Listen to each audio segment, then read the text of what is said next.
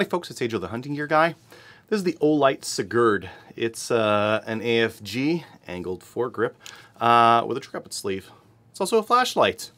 That's it. It's an angled foregrip. That's a flashlight. So I was looking at going to this this night vision match. I'm not actually going to end up being able to make it, but I wanted an option that would put a light on my gun. I've got a couple of like different flashlights and that kind of thing. This is nice and slick and self-contained, so it's an Olight, and I asked them to send this to me. It's got a USB charger with a magnet on the back there, so makes it easy to charge up. No keeping care of like weird batteries. You can either use momentary on, just hold it, or you can let go, it'll go off, click it, it'll go on. Double click it for higher, and that's about it. That's high, low, momentary on, and on off. That's all we've got. We got two buttons, one on each side, and why don't we go ahead and put this on a rifle now?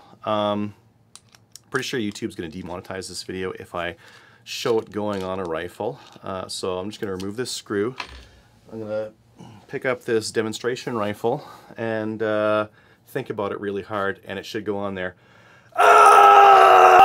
Oh, there we go. Perfect. Okay, so now we've got that, that angled foregrip on there.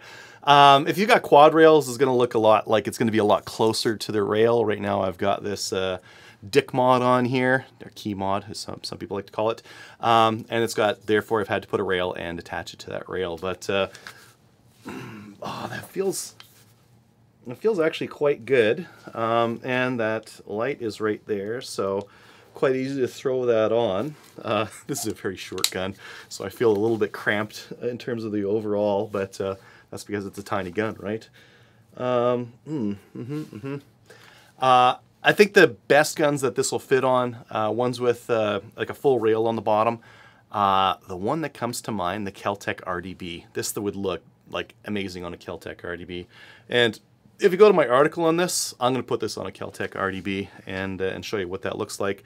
But otherwise, maybe like color match it if you care to. I don't really care to.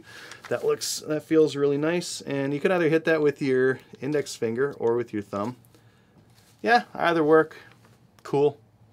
Yeah. Anyways, just a cool little light. Thanks for watching.